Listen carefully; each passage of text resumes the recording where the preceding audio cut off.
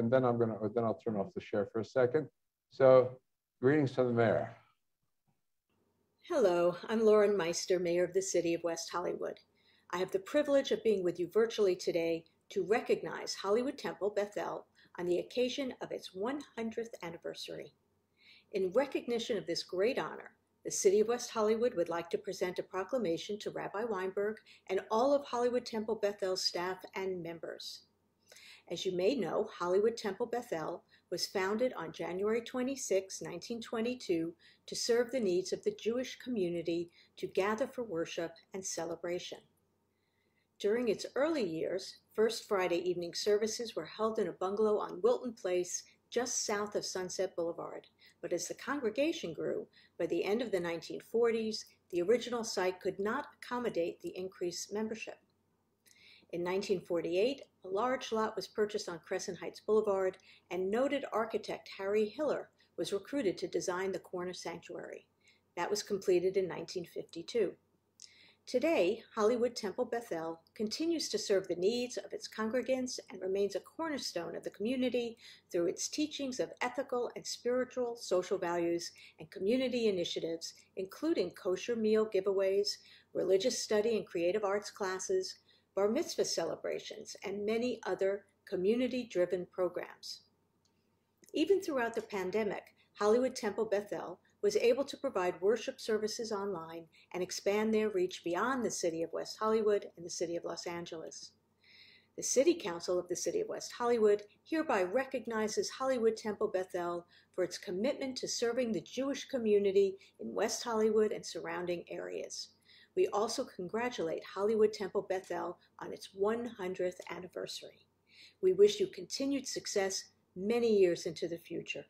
Mazel tov. Thank you, Mayor. So, okay.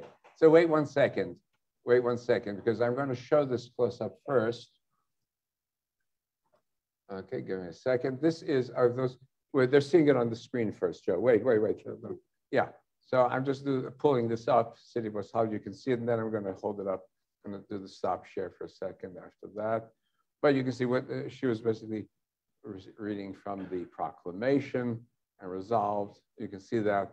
And all the signatures of the dignitaries of the City of West Hollywood, because historically we were very important in the history of establishment of West Hollywood. There we go. So now I'm going to go to stop share one second. And now Joe, please go ahead and open up that one. That's right. So you can hold it so everybody can see, and see if you can get a close up. All right, there we go. Now try to get it there. In the camera, that's it. Okay, and you can shrink the lens a little bit more. That's it. High. There we go. So it's beautiful, beautiful. Okay, good. Okay, a little bit. That's it. There we go. Now, go there.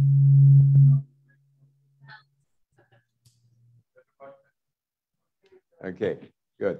So now we see it. Okay, that's number one. Number two, okay, is from the City of West Hollywood, from the City of Los Angeles, City Council District 5, thanks to Council Member Paul Koretz.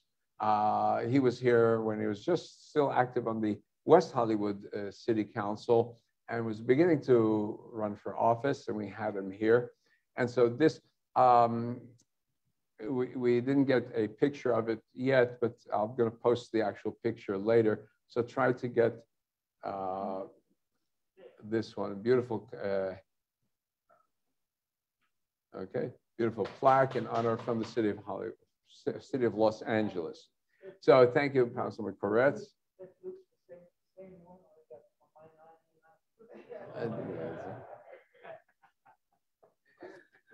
I told him. That's because I told them what to put.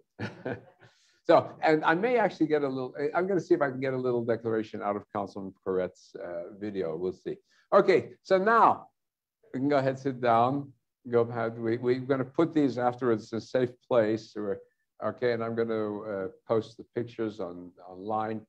And we're going to go back to share screen. We're getting people joining us from the outside. We're happy to welcome them. And so this is my, I'm going to be trying this. We're going to see how it works. I'm going to be putting, Rabbi Cutler online with me. It's pre-taped to get it to work right. And I'm going to be running a little bit back and forth, segment by segment with him, because as we're talking about the particular personalities involved, I realized that, especially for those of us who are still wet behind the ear, we may not know about them. Or even if we still remember them, we may not remember that much. So I have very short segments. And I made them very short segments because I want to make sure we're not running into anybody's copyrights. So we're going to start. I'm going to welcome Rabbi Jerry Cutler from the Creative Arts Temple. I'm going to introduce himself. I'm going to introduce us as the even couple. There was the Walter Matthau movie. I'm going to show you a clip from that. But so that's the odd couple. I'm going to tell about Rabbi Cutler that we are the even couple. Put him on here. So start recording on this computer. Go ahead. In progress, right? This is your legal notice that this is being recorded. You have a right to refuse to be recorded. Oh, okay. Legal disclaimer. Wait, is Too this? much? Yeah. No, just take it off. Why do you need it? You need the light on me? Do you want the Yeah, light on? just look at- A little light, yeah, you'll look better. Okay. Just a touch light. That's it. That's fine. Yeah. So I did the same thing on my end. Okay. So let me start this. Ladies and gentlemen, Shabbat Shalom to all of you who are listening in. I have Rabbi Jerry Cutler with me. He's the Rabbi of Creative Arts Temple. And we go back a long, long time where when I was full-time at Hollywood Temple Bethel, Rabbi Cutler and Creative Arts Temple would meet on Friday nights every month and run a wonderful service, and a light and lively, and really an Oneg Shabbat feeling for the service. And then we did have we tried a few years ago to pull something off like that again, and we ran for a few times, or you ran for a few times. So now, but you've been all along with Creative Arts Temple. Tell me a little bit about yourself, because I know it's your father was a rabbi, am I correct? Very much so, yes. Yeah, and then your brother, you have a brother who's a rabbi also. He was the rabbi as well, yes. Yeah, so your father said, you're all going to be in rabbinical school, you're all going to yeshiva? No, it was just, well, we went to yeshiva, of course, but he was a very Orthodox rabbi, a very learned man, God bless him. And we just assumed we would enter the rabbinate. Even though I studied something else in college, I went to rabbinical school, and here I am. So did you go through working with any full-time congregations after you finished the rabbinical school? I had, oh boy, I'll tell you exactly what happened. I had a congregation in Connecticut, but I was the assistant to the rabbi. And that lasted for a little while. And then I was offered a job at New York University, where I had graduated from, and to take care of, be on the faculty and deliver some lectures, and also take care of the program, the Jewish program for the Jewish students. Oh, you know what? We ran in the same circles. I just was there. I went to NYU in the Uptown division. Well, that's where my office was, Uptown. Jewish Culture Federation? Oh my gosh. Oh my gosh. We are really walking around in circles because, yeah, I was a little bit after you, but I was a student president. Actually, I had co-president, which was, the co-president was Salem Catch. His father was Professor Catch. Oh, well, I knew him very. Okay, there we go. And later on, when I was in rabbinical school, I worked in the downtown campus in that office as the director. Well, I studied downtown, and Catch sent me uptown to. That's it. We're landsmen. I had no idea after all these years. No. Look at that. It's a mishpocha. It is. So you remember the dome? They sold the campus downriver, unfortunately, and not necessarily downriver, but it's the Bronx Community College now. But they had the Hall of Fame building. you know, and they had the library, the dome, the double domed building. It was a dome inside of a dome. That was magnificent. And yeah, and I remember as especially among the Jewish students, you walk into the auditorium and there was a big inscription in several languages, Reshus Chochma, Yiras Hashem, right? Reshit Chochma, the beginning of wisdom is fear of the heavens. And so that's it. Okay. Yes, that's interesting. Okay, my dear friend, my Landsman is true. Yes. Yeah. So then, what happened after that? How'd you go transition then out of rabbinics to, we said, talent management? While I was there, I got a call to become an associate editor of a motion picture magazine. And since my background had been, as you know, show business, I was in the Catskills for many years as a stand-up comic. And I thought that would be great. So I told Abe Koch, I'm leaving. I'm going up to edit a motion picture magazine. He knew that's where my... I get it. So I edited that and then became a personal manager. I met a lot of people, and before long I was representing Jackie Vernon, Stiller and Mera, Slappy White, and Stanley Myron Handelman. And I got a call one day, they were interested in Stanley on Dean Martin's show. So I said, let's go out. We moved, my wife and myself, and we had one daughter at the time. We moved to California, and here I am.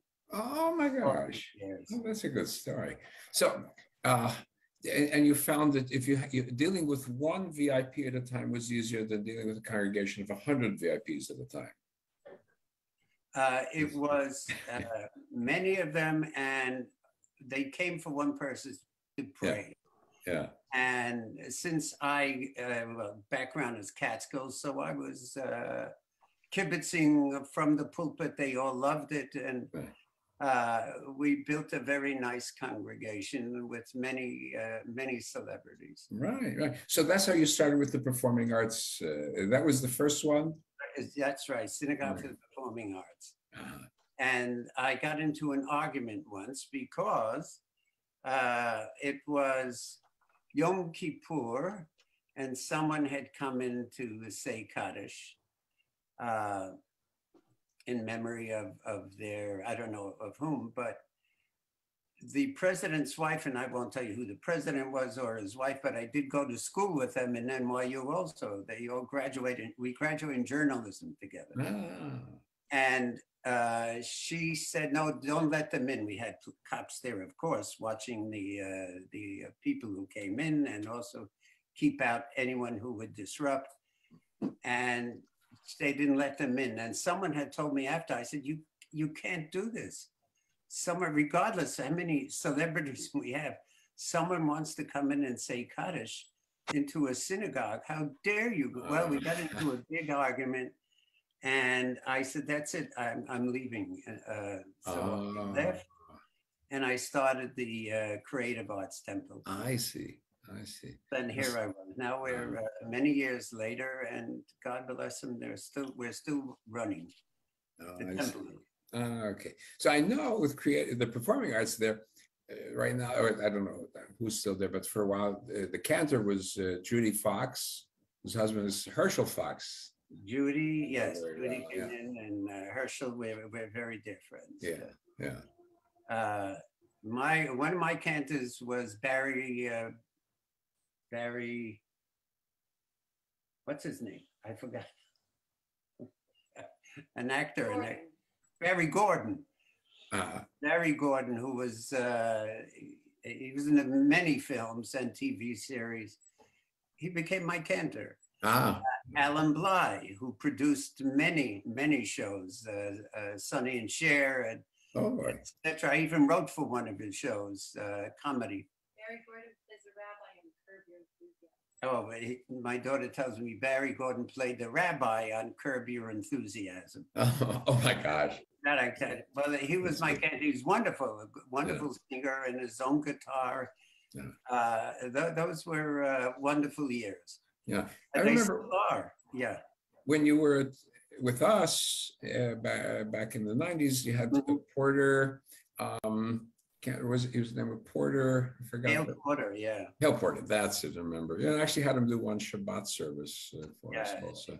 Hale had a beautiful voice. Hale Yeah. was also, in fact, I booked him. Jacques Brel is alive. What is it? Jacques Brel is alive. Oh, yeah. And he started it, and he had an agent who couldn't do it. I said, leave it to me. I called him up. I got him the job. And so he was my cantor, and he took off I lost him to Jacques Brel. But he toured for a long time. And he came out to California with his wife to live. And sadly, he died before I visited him before he did pass on. I was able to see him. He was a wonderful guy, wonderful guy. I knew him in the Catskills. Yeah, wow. Yeah, he was my cantor in the Catskills also. Oh my gosh. Yes, when I did high holiday services, he was my cantor there. Oh, that's... Yeah, man with a great sense of humor as well. Yeah. But out here, as you know, I met many people, many celebrities. So now I'm going to start with the first, just an introduction, so we know who we're talking about. And so just introduce you. The very first one, just my notes here about Isaac Sidney Caesar. Sid Caesar. I don't know how many of you remember Sid Caesar on TV. When I was a kid, I used to love the show. Sid Caesar with Imogene Coca.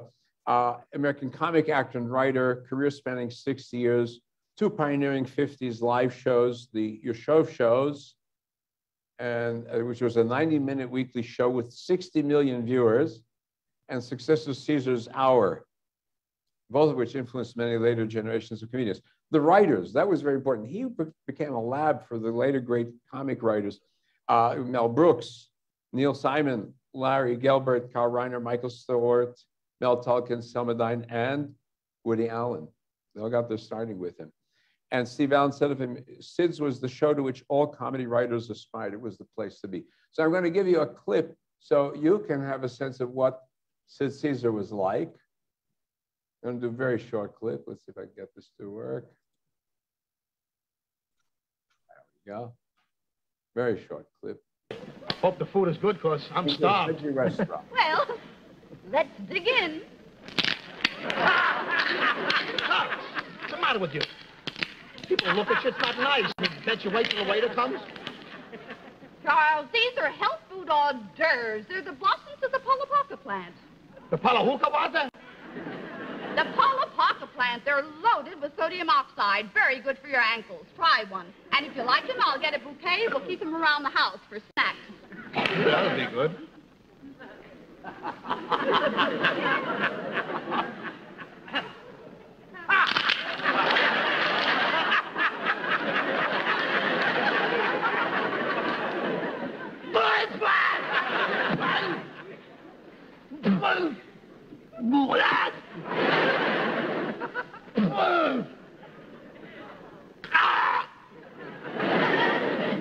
Did you like it? Oh, boy! Look, Doris, the next time we go out, we'll eat separately. I'll eat at Pepito's, and you can eat at the Botanical Garden somewhere. Okay. So anytime you've been to some of these health food restaurants, sometimes you feel like that. Don't quite carry the same thing. Hey, that's right. So you remember. All right. So now let me go back and just continue that is reminiscence about Caesar. Carry it away. Go ahead, Rabbi. One of whom was Sid Caesar. Sid was a member, and I want to tell you a story about Sid, if I may. Sure. And Yes.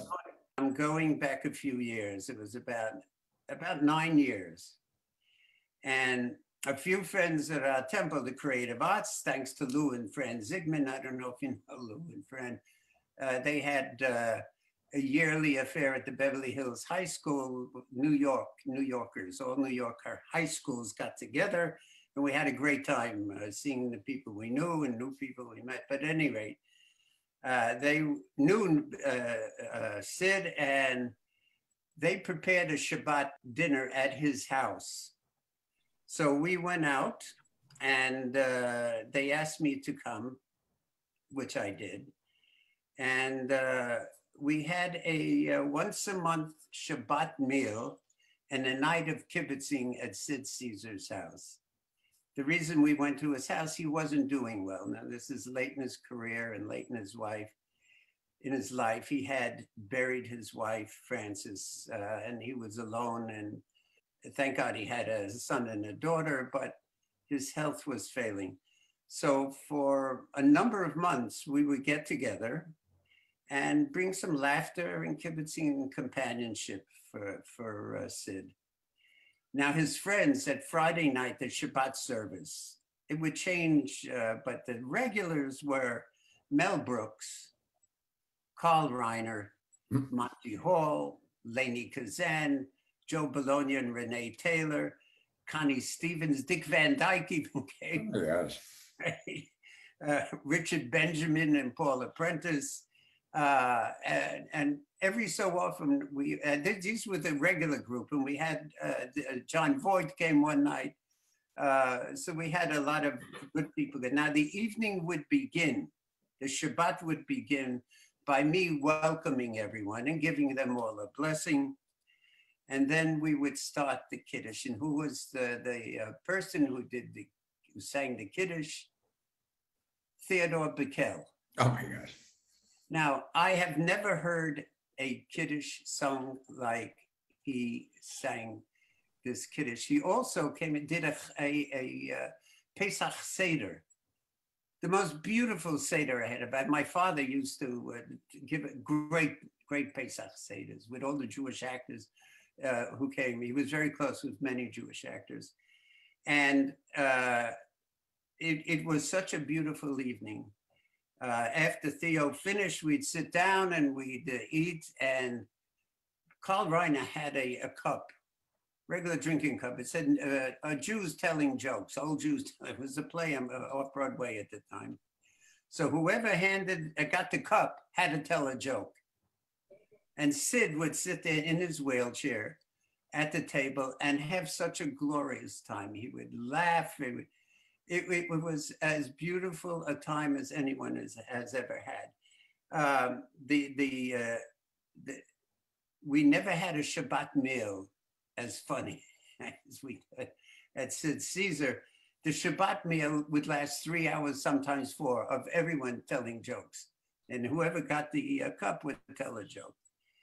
When it came too hard to tell, for Sid to even sit up in his wheelchair, he would be in bed, and every so often someone would go visit him. And I went to visit him, of course. And one time I did. It was very close to the end for Sid. And Sid was a history buff, and we'd always talk about history, the Germans and the Jews. I mean, he was so very knowledgeable about the Holocaust. Well, everyone was, but he knew the intricacies and when it started and how Hitler had acted, and history in general. And I happened to mention to him, I said, Sid, you don't know when I first saw you. I didn't meet you yet, I just saw you. I went to my first Broadway show, and that was a show called Little Me, and it starred Sid Caesar. I had never been exposed to a Broadway. I was a kid, I was still in high school. I was so thrilled. I couldn't believe me sitting in a show, and this glorious show, which is wonderful, the music. I said, Little Me, and I started to sing the song. And by now it was hard for him to even talk. So I was doing a lot of talking, but I started to sing. I only knew the first line. Pardon me, miss, but I've never been kissed by a real live girl. That was his signature song. I stopped, I didn't know the rest of the words. Sid Caesar picked up and he came alive. He started to sing. From where I left off, he sang every verse of that song, which took a few minutes. And I couldn't believe it. I was here an audience of one. Perhaps the world's greatest entertainer was singing for me, for Jerry Cutler. His rabbi, yes, but I was still just Jerry Cutler. And I had never been so entertained in my life. And I will never, ever forget that day. Never, never. You know, for those of this who are following or listening in, who are still wet behind the ears, just when I was a kid, I remember watching Sid Caesar on TV, and he would have this routine where he would pretend to speak foreign languages. Yes. Oh, and they were all variations of Yiddish or something like that. He double talked. He double talked every language. And it sounded real. Oh yeah. He never hesitated. When we did the telethon, as you know, my wife and I, she produced it. I wrote it, the Chabad telethon. He came on, and I think the most money we ever got was when he was on. And he did everything. He did his Yiddish. He did the Japanese. He was so entertaining, so entertaining. We even had on Walter Matthau, who I love. Okay, so now bringing me to Walter Matthau, and Walter Matthau, just for those who don't remember him, on Walter John Matthau. Some of them didn't change the names very much. Except for, we'll see. A lot of them kept variations of the original name. So Walter Matthau, American actor, best known for his roles in A Face in the Crowd, King Creole, and the coach in the Little League comedy, The Bad News Bears. He was in 10 films co-starring with Jack Lemmon, you may remember also. And he became famous for the role in The Odd Couple on Broadway in 1965, and he earned a Tony Award for Best Actor. So this is a little segment from The Odd Couple. It was version number 2. They did a follow-up. So this is a segment from it that I thought gave us a good flavor for Walter Matthau. And what are you doing this for? To be wanted, to get close to it happening one more time. The wick is almost out, Felix. All I want is for the candle to glow rather than curse the darkness. It's not going out, Oscar. Not yours, not mine. But I still have hope that out there somewhere we'll find the right lamplighter. You know, we just used so many metaphors, I forgot what the hell we were talking about. Good evening. Okay. So many metaphors. So now, let's go back. Rabbi, take it away. And Walter, I'll tell you a very fast story. I know you have many people, but to interview and to talk to yet. Walter Matthau. One day he said, "Would you like to come to lunch with me?" I said, "Sure, wherever you want, Walter." He took me to the Beverly Hills Tennis Club in the midst of Beverly Hills. I was never there. He took me in. It was a glorious place with all the Beverly Hills people sitting around having lunch.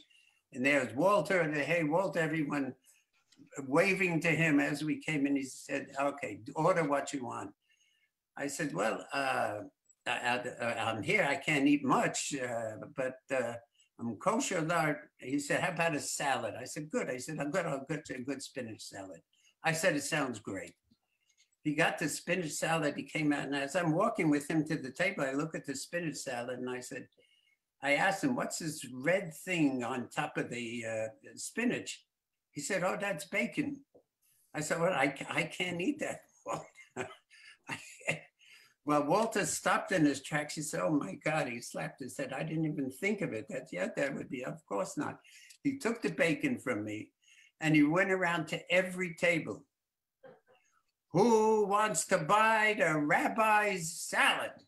I got the rabbi's salad here. Who wants to buy?" Well, he went to every single table and he got people who were bidding for the rabbi's bidding on the salad.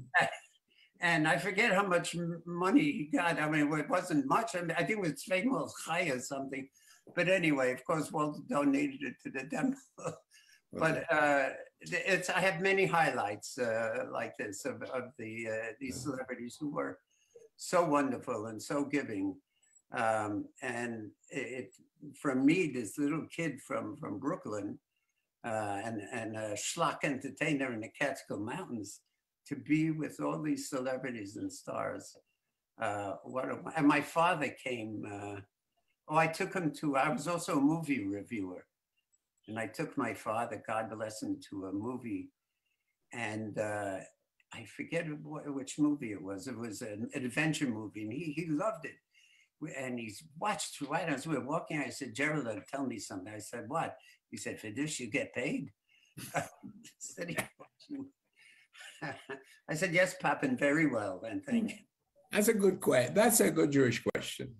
That's a good Jewish question. Going back to Sid Caesar for a second.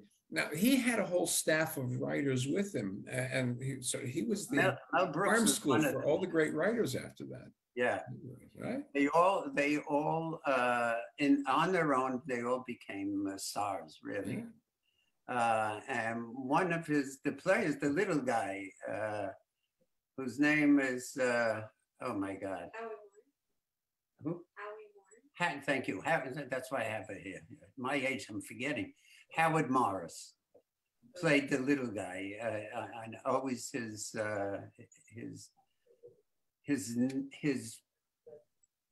standby comic whenever he needed. He was a regular on there, but he was always the brunt of something. Right. And Howard was a beautiful man, and he would do these sketches with Sid, which was so wonderful and so beautiful. And Sid was known as a starker. This guy had a starker. He was very strong. He worked out. He looked great. And one day there was an argument with a cab driver. And he wanted to go somewhere, and the cabbie was very insulting. And he had his window down, yelling at Sid and telling he might have been anti-Semitic. I don't remember exactly, but I know that Sid reached in and pulled the guy through the window. Oh my God. He pulled him out, and the rest of everyone came rushing because Sid would have killed him. They pushed him aside. That was in New York? In New York. As a New York cabbie? You gotta watch what you're dealing with. And LA cabbies must be easier going. Yeah, here is no comparison. Oh, no. There's also a story of he got into an argument with Mel Brooks, and they had an office on a very tall building in New York. They were on maybe the 30th floor or something. And he got into an argument with Sid about a skit they were going to do. And Sid said, no, this is the way it's going to be. And Mel said, Mel was one of his writers. He said, no, this is the way I wrote it. As he came over, he grabbed him by the collar. He went to a window which was open, and he put him outside the window. And everyone stood there. They were too paralyzed to move. He was holding Mel outside the window. And he was going to try. Mel said, no, you're right. You're going to do what you want. He pulled him back in. That would be fine for a Mel Brooks movie. Okay. So that brings me to the last of the figures we've got for this segment, which is Mel Brooks. So Mel Brooks is the one who has a very different Jewish name than the stage name. And that he was born Mel James Kaminsky, American comedian, filmmaker, career spanning 7 decades, creator of broad farces and parodies. Among the best film comedies ever made were his. So he just published, in fact, he's in the 80 or 90 something, just published his memoir, All About Me, and with Carl Reiner created the iconic 2,000-Year-Old Man. 3 of his films are ranked among the top 15 of 100 best comedies of the last century. So Blazing Saddles, Producers at number 11, and Young Frankenstein at number 13. So here, just for us to remember a little bit of Mel Brooks, here is Mel Brooks, the 2,000-Year-Old Man. And he gentleman came to his land and said, "I'm so thirsty, may I have a little dipper milk?"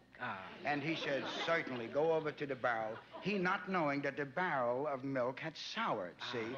So this poor beggar man came to the barrel and opened up from the top and looked in and looked down and went, "Cheese!" That's the word now, kid. That's how the word cheese came into being. Very onomatopoetic. Yes, and that's the truth. Yes. Now we don't use that anymore. No. Now we go in, we say to the grocer, "I'll have cheese." You don't go, "Cheese!" You scare the grocer.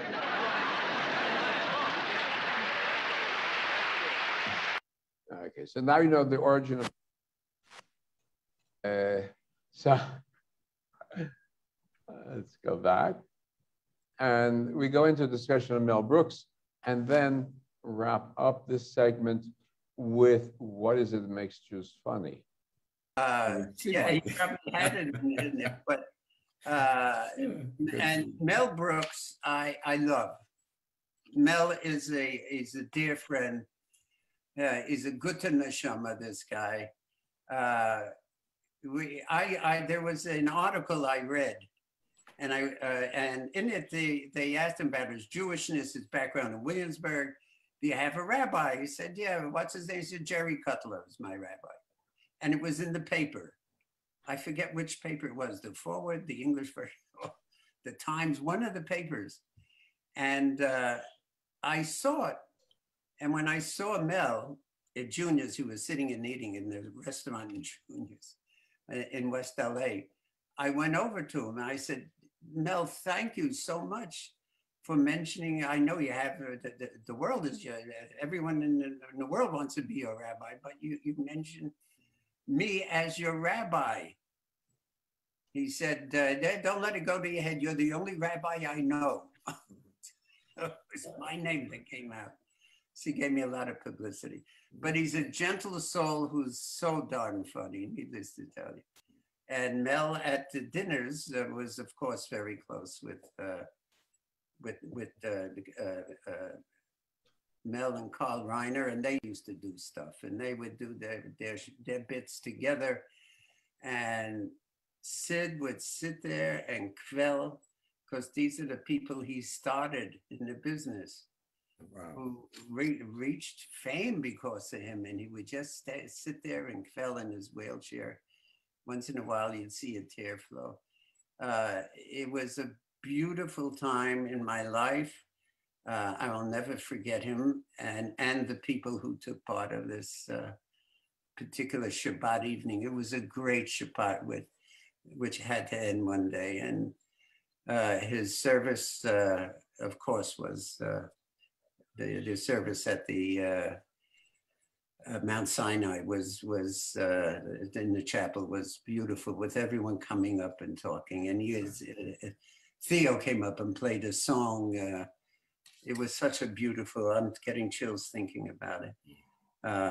But he was one of the great talents, comedic talents, and such a serious man. When we spoke about history and the Holocaust, he became so serious. Verbrannte Yid, this guy, he was a strong Jew. And people don't realize that, how most of these entertainers, Red Buttons, another one who was so strong. We're going to go just one last segment, which is about 5 minutes, we go into what makes these entertainers Jewish, and just introduce quickly to Red Buttons. And he's the one whose name is also very different from his stage name, Aaron Schwatt. Aaron Schwatt, or Schwatt, American actor, comedian, Oscar winner, Golden Globes winner from the film Sayonara. And also playing in films like They Shoot Horses, Don't They, Harlow, and Pete's Dragon. Played the private John Steele in the film The D-Day, The Longest Day. It was a great historic movie about D-Day. So here, a quick clip of Red Buttons so we can see who he was.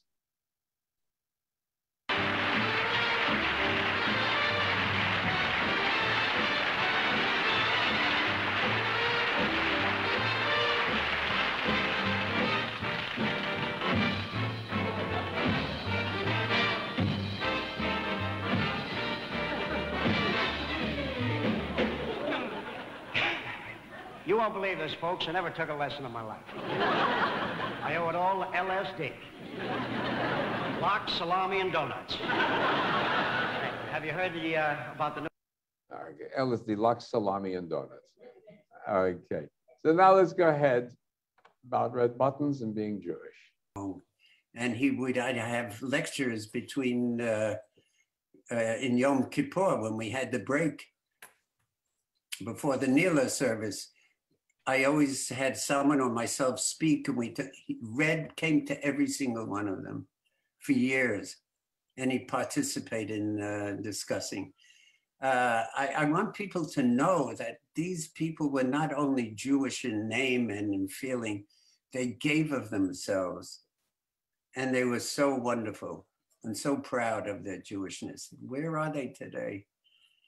These guys are gone, and I don't find not even. Do you see anybody among the young comedians that carry that kind of clout, weight? No. Yeah. Who? Sacha Baron Cohen. Oh, well, Sacha Baron Cohen, but he's he came to my services once, and or more than once, because he was very friendly with one of my members from Israel. Adam Sandler. And I looked out, and there was davening with the talus over in cup, you know, over his was shuckling. Yeah, it was so beautiful to see him. No one of they all wore talesim, but none of them put it over their head and would shuckle back and forth. Adam Sandler is another one. My daughter. He's got the Hanukkah song. Seth Rogen had that kosher pickle movie. The guy. Yes. He's proud of his Jewishness, Seth Rogen. But I don't see him. I don't see him being as strong and as committed to his Yiddishkeit. Who? Mayim Bialik. Oh, Mayim Bialik. Well, Mayim Bialik. She's very Jewish. Yeah. We're too liberal. I mean, you can't get more Jewish than a name like Mayim or Bialik. And God bless her, she's now hosting Jeopardy. She's one. I haven't met her yet, but hopefully one day I will. Yeah, who? Tiffany Haddish. Yeah, the black. Oh yes, she got both sides. Around with a Magen David on her. So we're going places, but I want the children of these performers I just mentioned. I want them to be active, and that's hard. Yeah, I saw Sarah Silverman started to stand up also. Yes. About the idea of a Jew face, you know, should somebody acting a Jewish part, should they have a Jewish punim, Yiddish punim? Yeah, well, actually, Chelsea knows it better than I do, and you were telling me some things about Sarah Silverman. Yes, Sarah Silverman is thoroughly through and through Jewish, and it's God bless her as well, which is good to see. But I want to see the current generation who are coming up and taking over. I want to see their Yiddishkeit, and that's what I'm missing. That's interesting. Very interesting. I would love. Let me talk about comedians.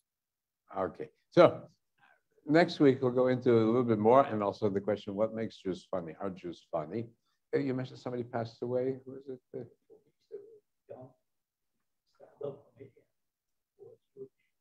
A young one. Oh, Saget, Bob Saget. And there are questions about why the family autopsy, there are problems with that. Yeah, it's problematic. All right, well, let's think of that. I'm going to break now. Thank Rabbi Cutler. Those of you who are joining in from Creative Artists, Creative Art Temple, a wave to you. Next week, we're going to continue because we go into what is it? Are Jews funny? And then we've got 3 other